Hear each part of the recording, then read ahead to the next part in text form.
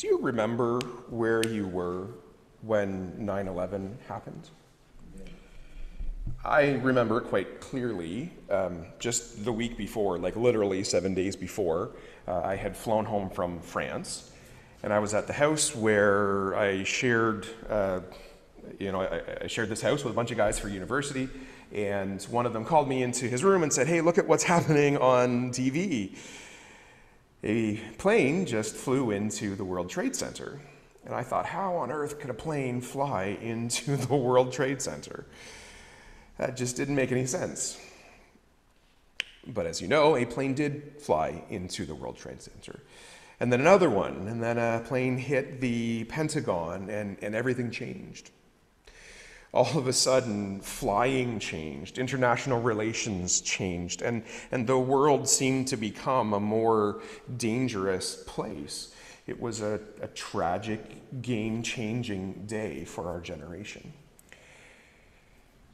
Genesis 3 is kind of the Bible's 9/11 moment. The moment when tragedy struck, where everything changed, where paradise became chaos and innocence gave way to the realities of the world. And the repercussions of Genesis 3 are still being felt today. Genesis 3 explains why stuff like 9/11 happened, why rape happens on campus and in other places, why people hack into your Facebook account and try to steal money from you.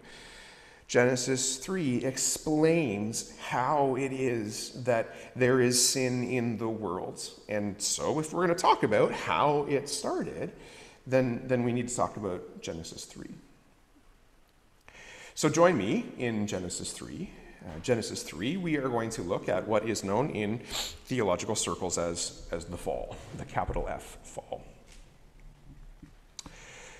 Now, as Genesis 3 opens, it's all's well in paradise, right? Adam and Eve are getting along famously. They are working and keeping the garden. They are taking care of all of creation, and God is providing everything that they need, right? Eden literally means luxury, abundance, and so the people of God, Adam and Eve, are living in the lap of luxury. God has given them everything that they need. Life is good in paradise. But then along comes this serpent. And according to verse 1, the serpent was more crafty than any of the other wild animals that the Lord God had made. So note that the Lord God made this serpent. This is not an alien entity that has appeared in the garden. God made it. The serpent is therefore accountable to God. The snake, though, comes up to the woman and said, "Did God really say you must not eat from any tree in the garden?" Now, admittedly, it's a little odd that the serpent talks.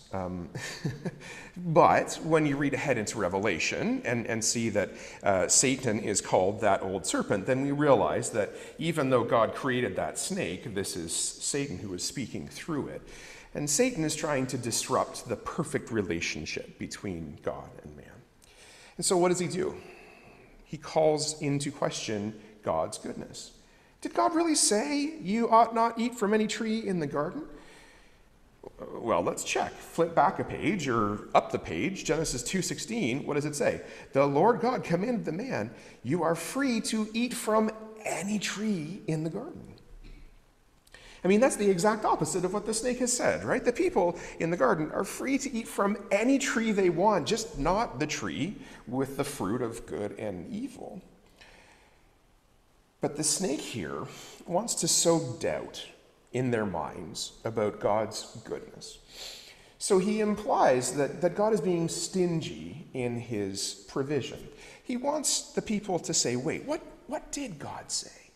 Does he really care about us? Is he holding something back from us? And ultimately, what is it? Should we listen to him? Eve doesn't quite take the bait. She does say, we may eat from the fruit of the trees in the garden, but God did say, you must not eat from the tree that is in the middle of the garden, and you must not touch it, or you will die. She did add the touch it part. "You will surely not die," the serpent said to the woman. "For God knows that when you eat of it, your eyes will be opened, and you will be like God, knowing good and evil." At this point, Eve has a choice. She and Adam have been made to work and to keep the garden, literally to guard the garden. And so the first thing that she should do when she hears someone questioning the goodness of God is to throw that thing out of the garden, right? Adam and Eve are in charge. They are sovereign. They are to rule over everything that God has created. And so at the first hint of insurrection here, out the door, the snake should have gone. Adam and Eve already knew good and evil, right? They say, don't eat the fruit of the tree of good and evil, but they knew good and evil. They knew that what God said was good, and what God said was evil was not. And so they should have sent that snake packing right away. But Eve let the serpent's lure undermine her commitment to God. Right? She listened to a fellow created being, the snake, instead of listening to the God who had created them both. Instead of focusing on what God had done for them, the provision that they had morning after morning, the fellowship that they had with God, walking with him, instead of focusing on all of those things, she instead began to entertain doubts about the goodness of God. She started to think that maybe she knew better than God what was good and evil. And so she took a look at the fruit of the tree of knowledge and good and evil.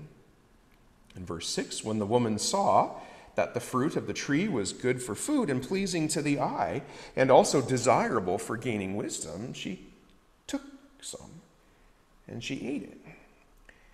And she also gave some to her husband who was with her, and he ate it. And both of their eyes were opened, and they realized they were naked, and so they sewed fig leaves together and made coverings for themselves. And in that instant, the relationship between God and man was forever changed.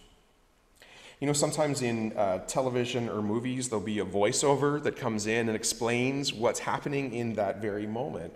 Romans 12 is the voiceover for this moment. In that moment, sin and death entered the world through one man, and death through sin. And in this way, death came to all men because all have sinned. This is where it all began. Sin and suffering and pain and death are all a part of life because Adam and Eve put their own will before God's. Not just that they eat the fruit, but that they reject the will of their Creator, right? Eating the fruit is just the outward expression of the inner disposition of their hearts, and the inner disposition of their hearts was away from God. They decided that they knew better than God what was good and what was evil. They decided to rely on themselves instead of God, and as a result, they fell. Sin entered the world and everything changed. Verse 8 tells us what happened next. Then the man and his wife heard the sound of the Lord God as he was walking in the cool of the day, and they hid from the Lord God among the trees of the garden. But the Lord called to the man, "Where are you?" Of course he knows where the man is, right? This is God just calling Adam to account for himself. And he answered, "I heard you in the garden, and I was afraid because I was naked, so I've hid." You can imagine God saying, "You've never hid before, Adam." That's kind of a weird thing to do, to hide from your Creator who sees all things. Verse 11, "Who told you that you were naked? Have you eaten from the tree that I commanded you not to eat from?" What would you say in that moment? Fess up? Admit your sin? Very first sin in history, and Adam tries to pass the buck. Verse 12, "The man said, 'The woman you put here with me, she gave me some of the fruit of the tree, and I ate it.' It's not my fault. It's the woman's fault. And you know what? You gave me the woman, so it must be your fault, God. Already, the harmony of the garden is falling apart, right? The relationship between God and man, broken. The relationship between husband and wife, broken. It's her fault. It's your fault. Eve is a better man than Adam is. At least she mans up and owns it. Verse 13, the Lord said to the woman, "What is this that you have done?" And the woman said, "The serpent deceived me, and I ate." At least she has the guts to admit she was wrong. So the Lord said to the serpent, "Because you have done this, cursed above all the livestock and all the wild animals, cursed you are above all those things. You will crawl on your belly and eat dust the rest of your life. And I will put enmity between you and the woman, and between her offspring and yours. He will crush your head, but you will strike his heel." Now historically, this is called the proto-evangelion, the proto-good news, because we get here hints of what God is going to do to remedy this situation. Just put that on the back burner for a second.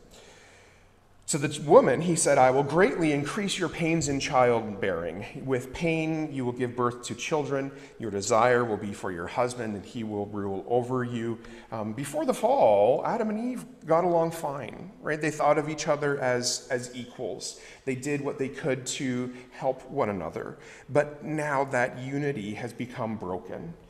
You will desire him and he will rule over you. The implication is the wife is going to try to manipulate him and get him to do what she wants him to do. And the husband is going to try and rule over her as a tyrant. That's not the way it should be. But it takes work to get away from that, doesn't it? Sin, though, has made this rift possible. In verse 17, to Adam, he said, "Because you listened to your wife and ate the tree about which I commanded you, you must not eat the fruit of it. Cursed is the ground because of you. Through painful toil, you will eat of it all the days of your life. It will produce thorns and thistles for you, and you will eat the plants of the field. By the sweat of your brow, you will eat food until you return to the ground, since from it you were taken.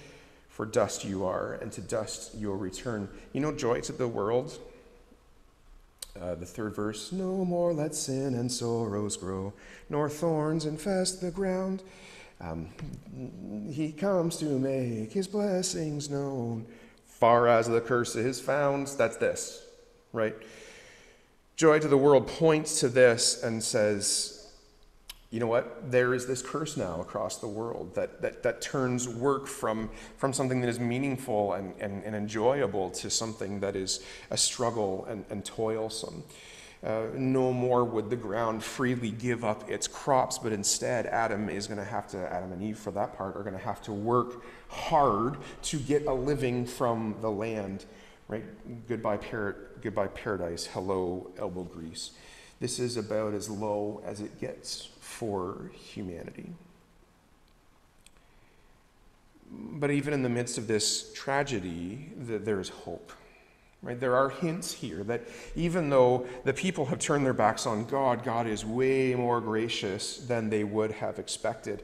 And he is already working to redeem his people. I mean, verse 7, Adam and Eve clothed themselves with sewn up fig leaves.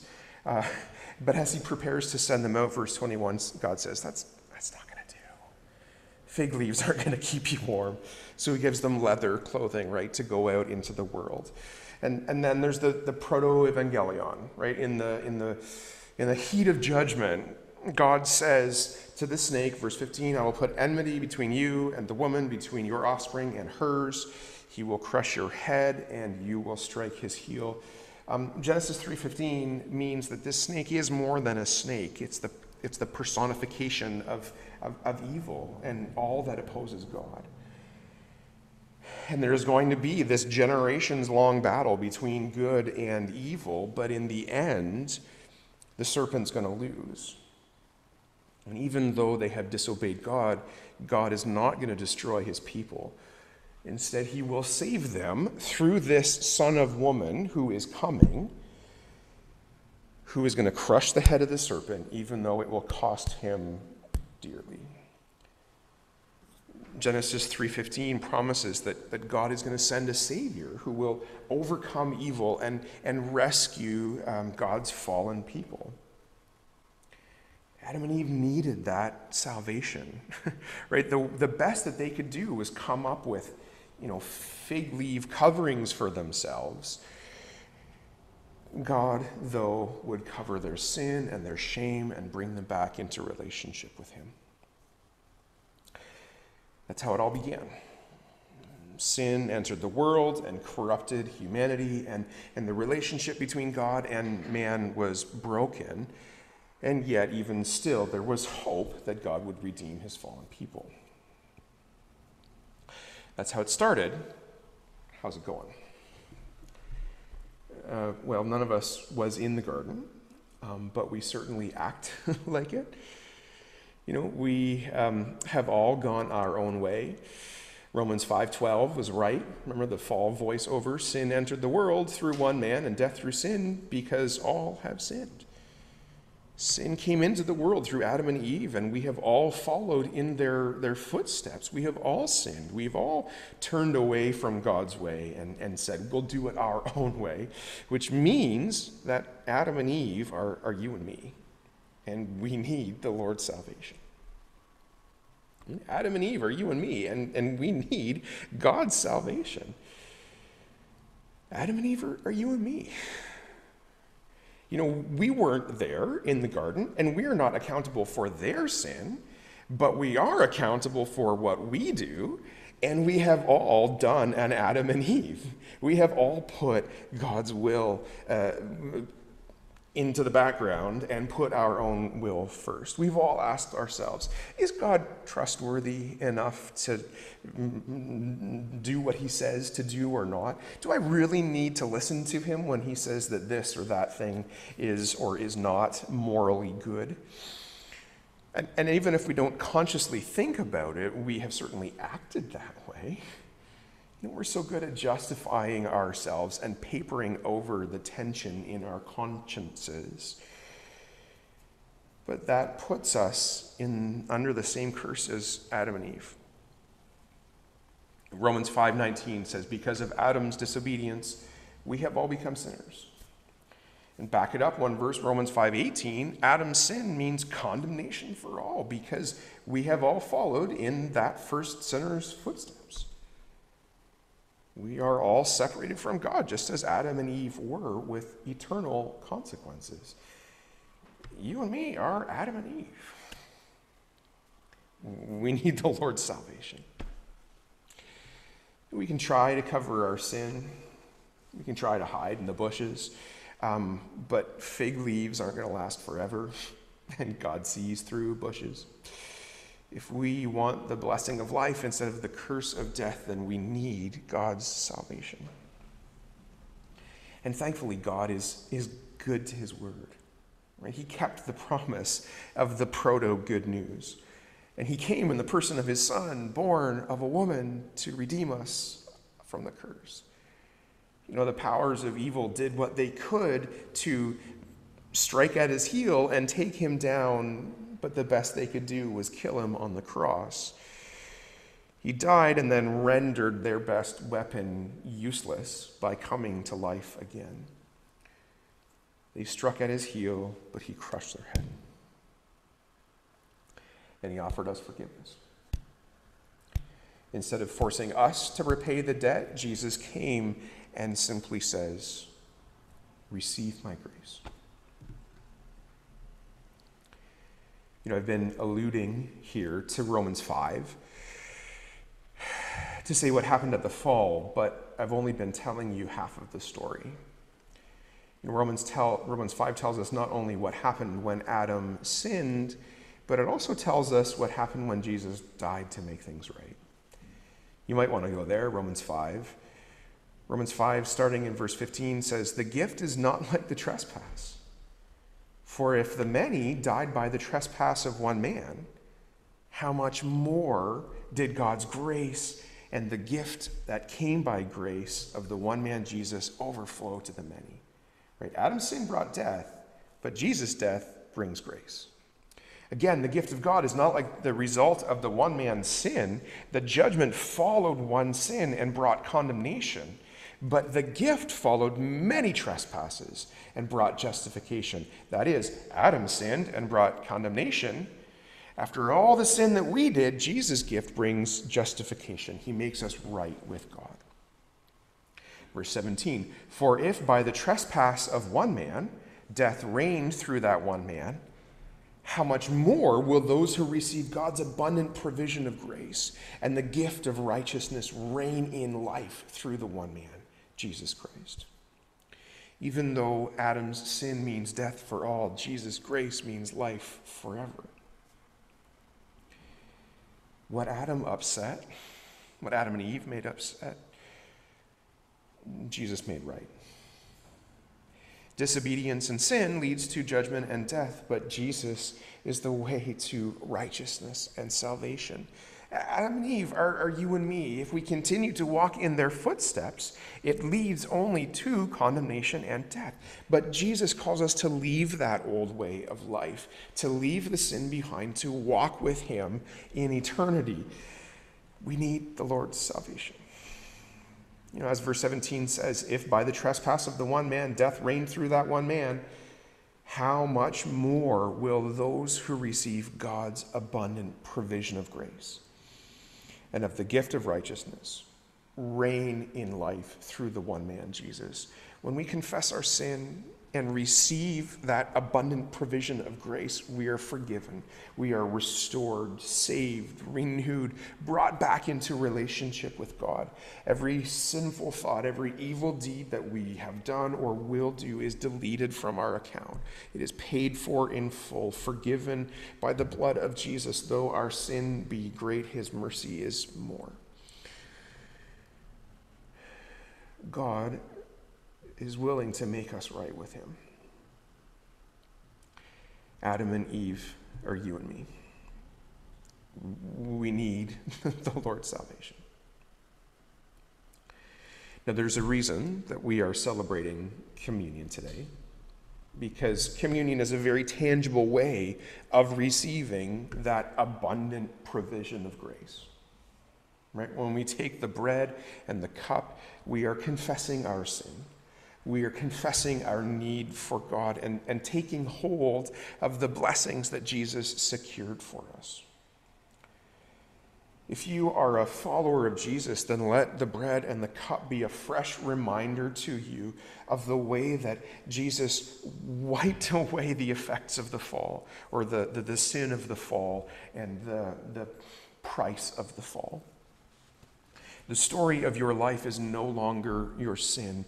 It is the salvation of God. And if you've never really considered whether or not you're accountable to God, think about Genesis 3, Romans 5. Let that shape your thinking. I mean, we're all Adam and Eve. We've all lived out their rejection of God. We've all said, God, we know better than you what's right. I will tell you, God, what is right and what's wrong, rather than letting him be God. But he created us, and he sustains us, and he has come to earth to make things right. Don't hide in the bushes, hoping that God won't be able to see you there. Come right into the open. Be transparent before God. Receive his abundant provision of grace. Let's pray as we prepare our hearts for communion.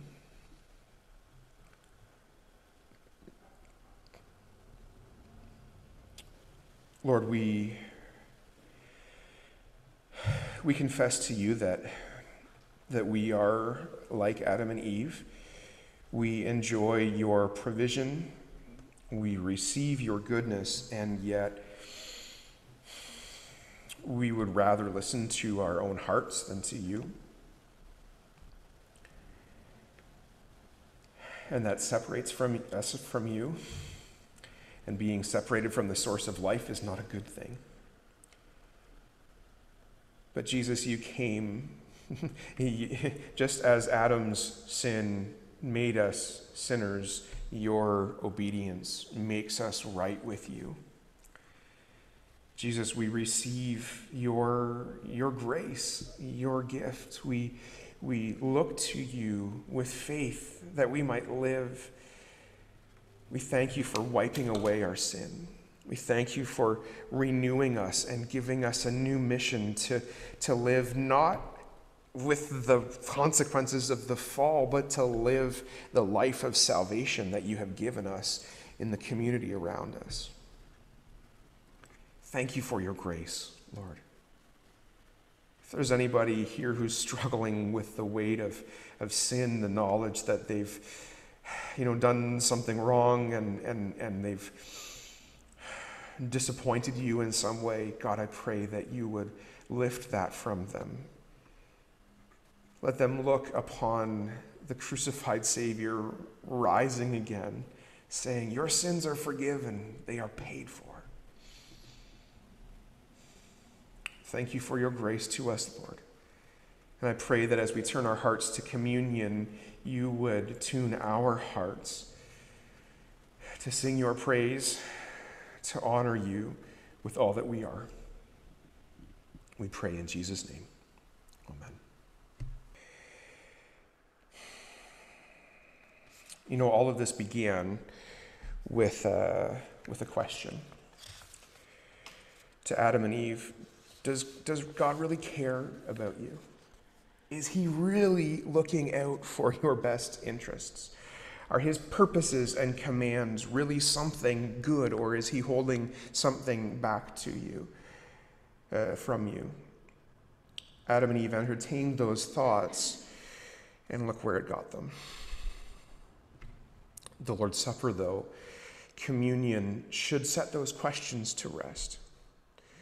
Romans 5:8 says, God demonstrates his own love for us in this: while we were still sinners, while we were still separated from him, Christ died for us. While we were still separated from him, not interested in him in the least, he laid down his life for us. That gives lie to the serpent's questions. Does God really care for you? Of course he did. He died to forgive your sin. Is he really looking out for your best interests? You bet. He laid down his life to make sure that you would live eternally. Are God's purposes really good? Is he holding something back from me? Romans 8:32 says, he who did not spare his own son, but gave him up for us all, how will he not also, along with him, graciously give us all things? God is good. His commands are good. His salvation is good. Receive his goodness at the table today.